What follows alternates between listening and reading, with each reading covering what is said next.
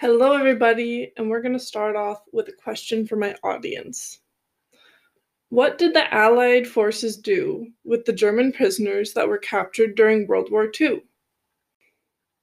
I bet most of you have never thought about this, as it's not something that gets discussed in school. But if you thought that they were just held in Europe for the duration of the war, you'd be incorrect. When I was growing up, I heard mention of German POWs being housed in Wisconsin, but it never got discussed in detail. All I knew was an unknown amount of POWs were brought to Wisconsin, and some of those POWs liked it so much that they decided to stay. While there is a grain of truth to this, it is far from the whole story. So why don't we discuss that today? Going back to my original question of what did we do with these prisoners? Well, the answer is, the first few years of the war, they were held in Great Britain. However, in 1942, there were rumors that the Germans were going to attempt an airdrop of weapons to prisoners being held in Great Britain. The idea was that these prisoners would then attack from within the country. Whether or not these threats were credible, it did push Great Britain to ask the United States to take control of all current and future prisoners the Allied forces would capture. This made sense for multiple reasons. The first reason being the United States and Great Britain didn't have to worry about Germany mounting an attack to try and free their prisoners. The other reason was related to supplies. In 1942, most of the resources were coming from the United States, including the supplies needed to hold the POWs. It made more sense to ship the prisoners to the United States rather than continue to ship supplies to Europe in an effort to hold them. In total, the United States held more than 425,000 German prisoners throughout the war. Take a minute and try to guess how many of the states held these prisoners. The answer? At one point or another, all except 4 states would house these POWs.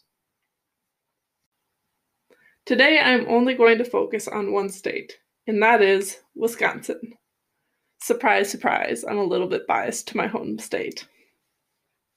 Little did I know, 20,000 German prisoners were held in the state during the war.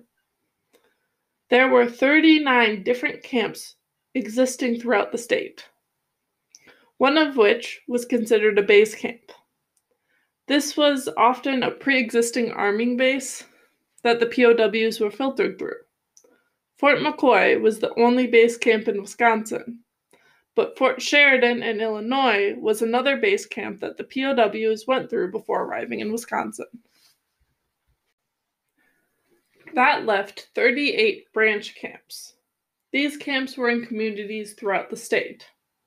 And in alphabetical order, these camps were in Antigo, Appleton, Barron, Bayfield, Beaver Dam, Billy Mitchell Field, which is Milwaukee, Cambria, Chilton, Cobb, Columbus, Eau Claire, Fond du Lac, Fox Lake, Fredonia, Galesville, Genesee, Green Lake, Hartford, Hortonville, Janesville, Jefferson, Lake Keesis, Lodi, Markesan, Marshfield, Middletown, Oakfield, Plymouth, Reedsburg, Rhinelander, Ripon, Rockfield, Sheboygan, Sturgeon Bay, Sturtevant, Waterloo, Waupun, and Wisconsin Rapids.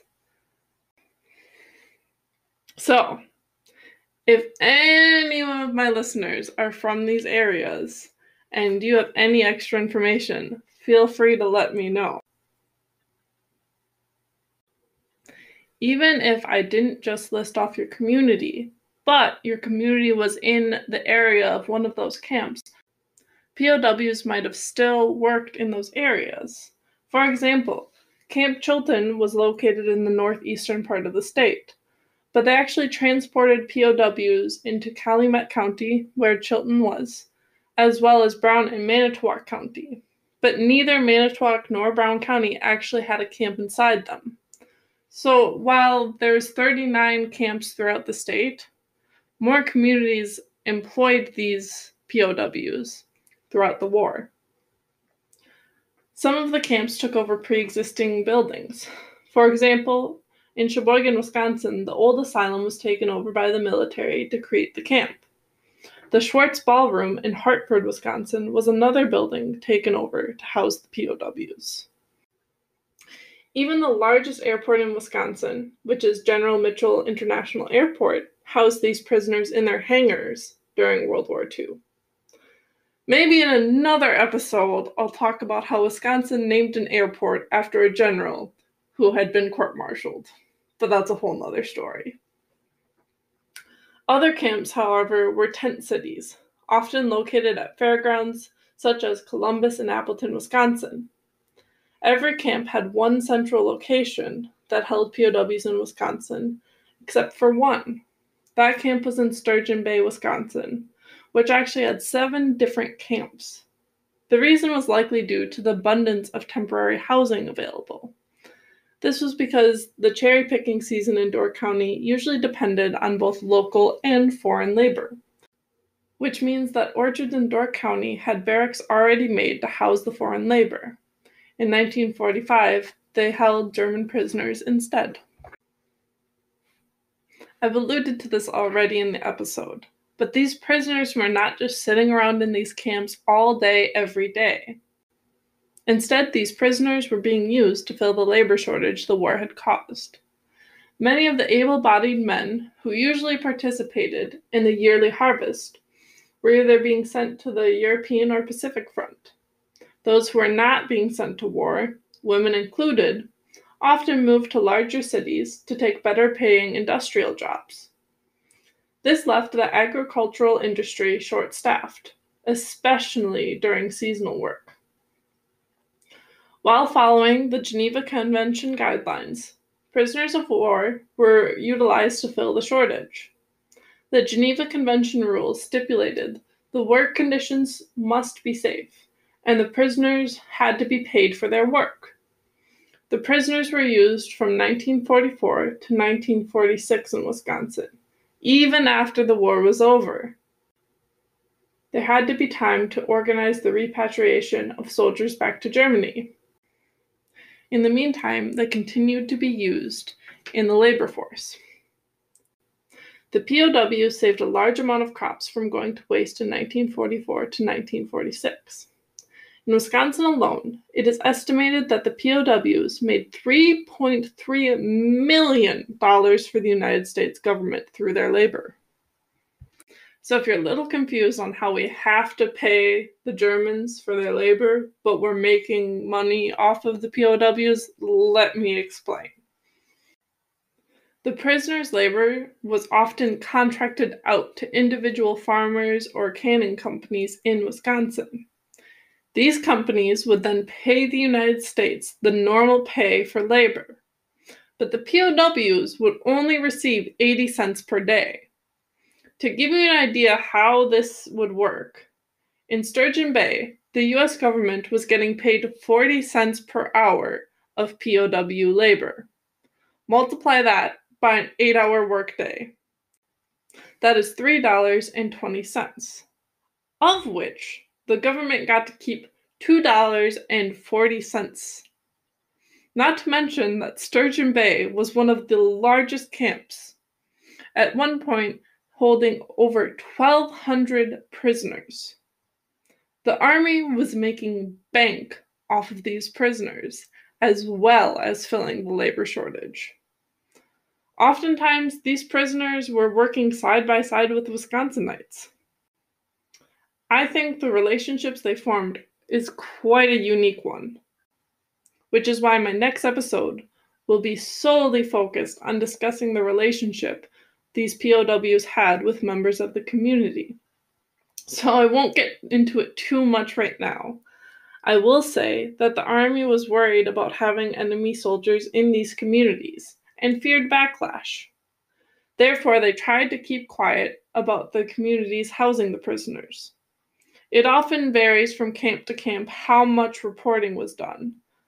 Sometimes nothing was published. Other times, like in Sturgeon Bay, multiple articles were published about the prisoners and life within the camp.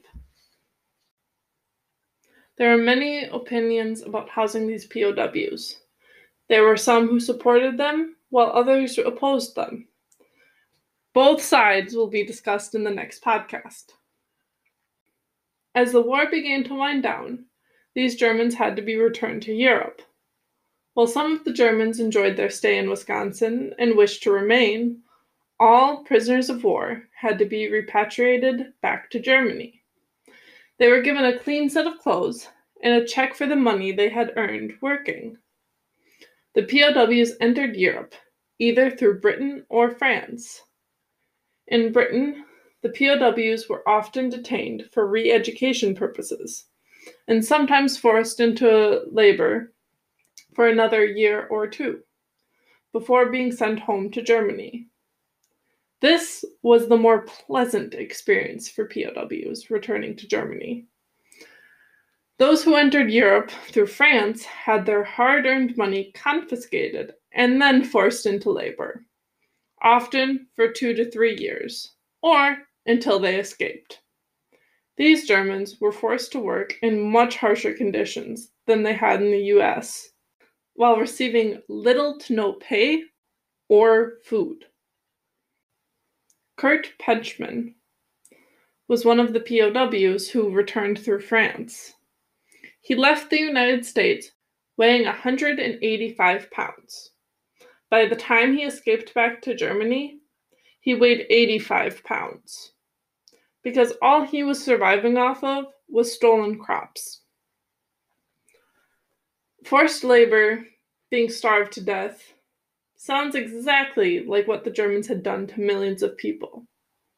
Yet until researching the German POWs, I had never known that the French, who had been part of the Allied forces, had done similar things to returning Germans. The war was over, and this is my opinion, but I find it wholly inexcusable the actions of the French. Their treatment of these German soldiers was no better than the Nazis the Allied forces had just defeated. Once these Germans finally arrived back home, they often found their cities destroyed, sometimes their families killed. Those who lived in East Germany found themselves arrested by the Soviet-controlled government, sometimes never to be seen again. They were considered corrupted by Western ideals. In West Germany, they found themselves struggling to find work. As a result, some returned to the United States after the war.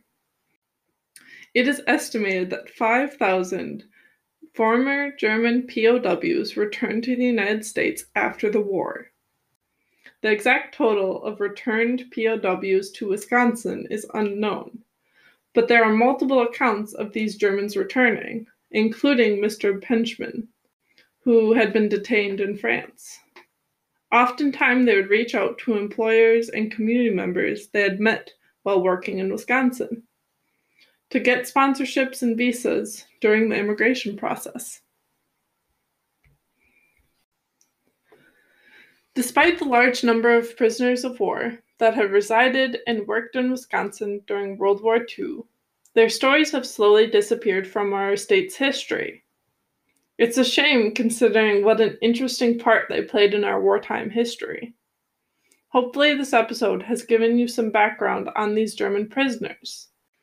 And hopefully you will join me for my next episode, where I will discuss the relationship between these POWs and their communities.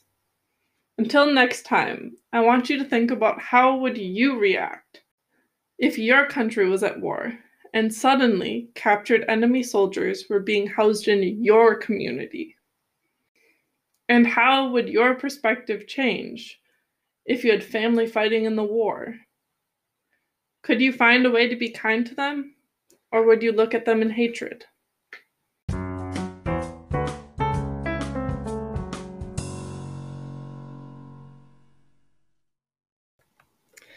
Thank you, everybody, for listening. If you're interested in finding out more, a lot of my research came from Stalag, Wisconsin, inside World War II prisoner of war camps by Betty Cowley.